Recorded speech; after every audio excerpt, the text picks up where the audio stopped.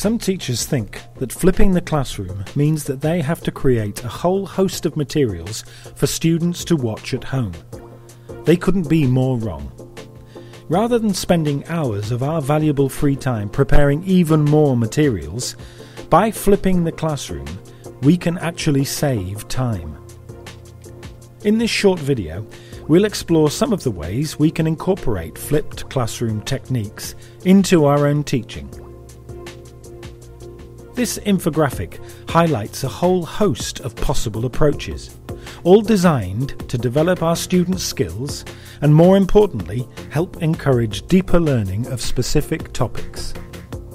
Let's start with video content.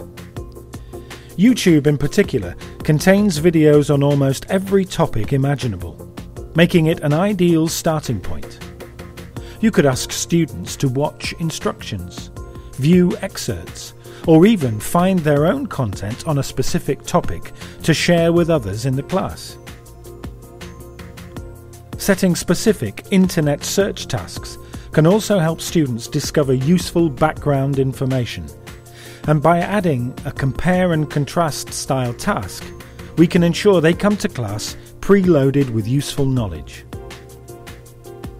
Creating case studies, surveys, or even shopping for apps are all useful ways students can construct their own knowledge on a particular topic, which we can then further develop and deepen in class.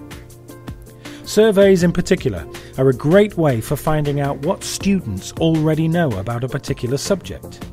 This can then help us focus our delivery on what knowledge and understanding they need to develop most.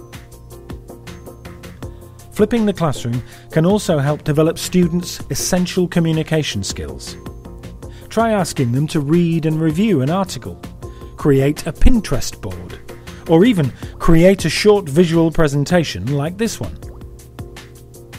Whatever technique you choose to include, make it active. Students can then start your class by demonstrating their new learning, giving you more time to identify any gaps and add further stretch and challenge, ensuring everyone achieves their full potential.